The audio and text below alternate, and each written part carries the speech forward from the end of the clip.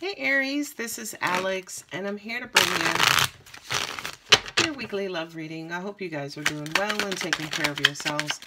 Let's see what God, angels, and universe has for you. Ooh, Ace of Swords. Somebody got something to say.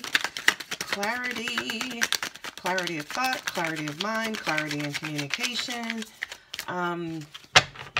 For some reason, I'm hearing come to Jesus. Right? So I kind of, yeah, you've been waiting on this communication, buddy. Oh boy. Communication from some, okay, this is a 6-card reading. I guess that's what we're doing. Aries. Love and commitment. Look at that. Look at that, Aries. Push everybody down so you can see everybody in frame. Right? And then the card at the bottom is the star card. Something you've been hoping, wishing, and wanting for a long time. And it's showing up, by the way. Maybe this is you, right? The soulmate, the Ace of Swords. You know, kind of saying that prayer, making that wish, right? You being honest about what it is that you want. You committing to it, you know, understanding what has gone wrong in previous relationships. And then you saying, you know what, I now know what the problem is. So I'm going to go ahead and do my part. I'm going to open myself up. I'm okay if I meet someone. You know, I want to be in love. I want to fall in love. Maybe this is you kind of making a commitment, an open commitment to basically say, okay, I'm ready. It's okay. It's time. Nice. That one just popped right out. And yeah, somebody's asking for a commitment. Wow. Card at the bottom is the 6 of Wands. Okay. Which is the card of harmony and success. Okay. Triumph. Victory. You're tired of being short-handed. You know, coming up short. Feeling left out. Feeling abandoned. Feeling maybe lonely and alone. And I kind of feel like you communicated to God, angels, universe, maybe a person, maybe somebody you just met. You're like, look, you know, I've been single for all this time. I would like to find somebody who I can spend some time with, you know, somebody who's very compatible with me, somebody who's easygoing, somebody who's loving. You know, I just kind of feel like this is you, you know, with this list of things that you want, need, and desire, right? And also at the same time, I feel like this list is coming from all of the relationships, experiences, or situations that you were in previously that fell short. So this is like a wish list, again, of what it is you want, need, and desire. And I'm also feeling too, Aries, that this is coming from your soul, right? This is coming from your root chakra, you know, the very deepest parts of your soul and your existence, which definitely makes sense as far as why the Judgment card is here with the Empress. This is Mars and Venus, right? These are the eternal lovers. So this is you kind of saying, okay, enough is enough. If I have to make changes within myself, then that is something that I'm going to do. I'm committed. I'm ready to go. I'm being courageous. And I'm just going to, you know, kind of, you know, I'm understanding, say, for instance, what I want and need in my life, what it is that's going to make me happy. So let me go ahead and start nurturing that, right? Nurturing that and doing my part to get that. This really, I feel like, is definitely a commitment from you, Aries, to actually give love a fair shot, okay? And when you launch that, right, wish, prayer, whatever you want to call it, the universe responds almost immediately. You know, you receive messages of love for somebody who is a possible mate. You know, that person that you asked for, that compatible, loving, understanding, chill person that you asked for almost shows up immediately. You know, you have the Page of Cups, which is the messenger of love. You know, the cups are love and emotions. So this is somebody, you know, coming with the Ace of Cups to say, hey, Aries, you know, you want a sip of what's in my cup? you know, and I just feel like it feels right, you know, and, you know, it feels reciprocated. It feels balanced, right? Because then you're saying, yeah, sure. Would you also like what's in my cup as well? It's a beautiful give and take. It's a beautiful dance of love between the two of you. What I also have to say is what I'm getting intuitively is that it may not necessarily be love per se, but it'll be a language that you both speak. You know, these are the eternal lovers, Mars and Venus. You know, they chase each other in the night sky. You know, definitely when Venus and Mars align, it's supposed to be like this very romantic, very loving, very mystical thing, you know, of masculine and feminine energy. And I just kind of feel like Aries, you know, definitely you are the masculine being ruled by Mars, right? And you're now, say for instance, open to looking for your Venus, you know? So I just kind of feel like, again, you know, some of you are really taking this seriously, you know, whether it's, again, just a conversation to yourself or a commitment within, a commitment, you know, personally, to go and to open yourself up to love.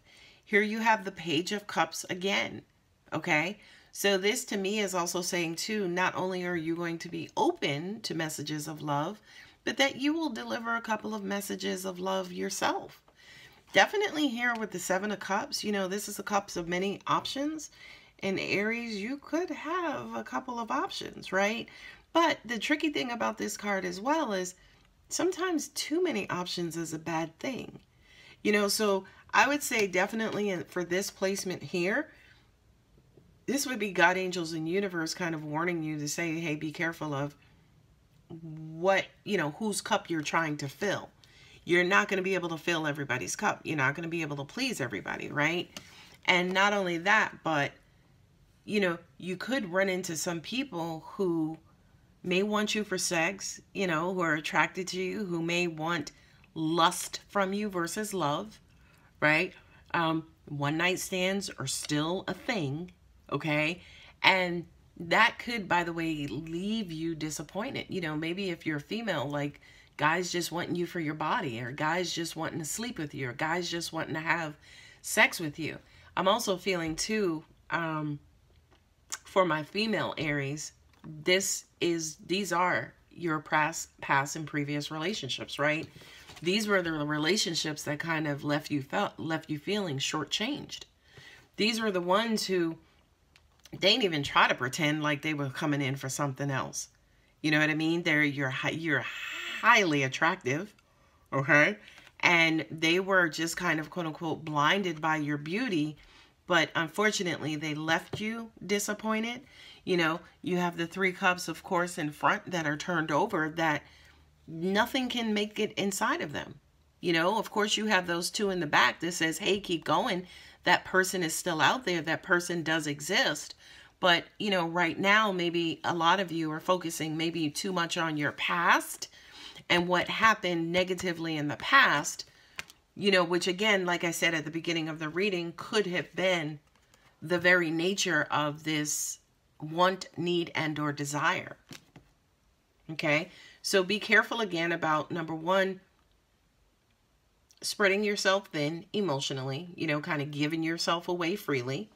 Okay, and now that you are taking care of yourself because you've been disappointed about maybe giving yourself away freely, as in not doing the due diligence of getting to know somebody, to learn somebody, to see, you know, letting enough time pass to see if they wanted you for sex or if they wanted you for something else. Okay, so yes, be careful about who you're giving what's in your cup away, who you're giving that stuff to. But then also at the same time, now that you're paying attention to it, you know, you need to be very discerning about what's love versus attraction, what's love versus lust, right? And this is perfect, right? We have Taurus here with, you know, the earth signs, which is the Page of Pentacles, right? The earth signs are Virgo, Capricorn, and Taurus, okay? So this is basically you guys, you know, learning and understanding what that quality is. Learning and understanding, hey, is this what I asked for, or is this that bullshit again? Right? And I kind of feel like, again, once you start to turn down, you know, those sexual advances or those one-nighters or whatever have you, universe will start bringing you in more quality, right? And the quality that's coming in is definitely something that is more substantial, is something that's more trustworthy, is something that's more traditional and right up your alley. This card is ruled by Taurus, the Hierophant. And Taurus is, you know, one of those signs that, you know, they have like tremendous staying power. Okay. So I do kind of feel, you know, it's hard to get a Taurus to leave. Okay. So for you, Aries, it's almost like the universe is going to, again, start granting your wish. We have here with the Star card and then also the Six of Wands. So this is the universe coming in and says, okay, your wish is fulfilled. Your wish is whatever it is that you desired, you're moving successfully towards it. So this to me, again, Aries, is basically saying whatever it was that you committed to back here, right? Whatever it was that you first asked for based on what you had or had not been getting, whatever that was that you committed to, and you're like, look, I'll do my part. Universe is going to bring it to you. I don't want to pick those up because y'all know I'll keep reading. So it's almost like the universe will bring those to you. Your wish, your hope, your desire. Stay hopeful, stay faithful, stay open, and it'll come. Now, also at the same time, you guys know the Six of Wands comes away from the Five of Wands. He progresses away from the Five of Wands. The Five of Wands is conflict, controversy, you know, competition.